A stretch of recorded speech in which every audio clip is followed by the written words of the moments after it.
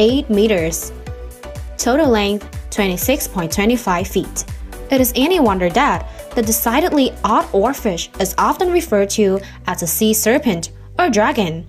These guys are long, the longest bony fish that we know of, and live at depth of 3,300 feet. They are rarely seen alive. Most of our knowledge of them comes from specimens that have washed ashore.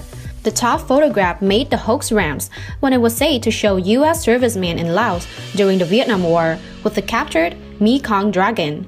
In reality, the photograph was taken in 1996 and shows a giant oarfish found on the shore of the Pacific Ocean near San Diego, California. This guy was 7 meters long and weighed 140 kilograms.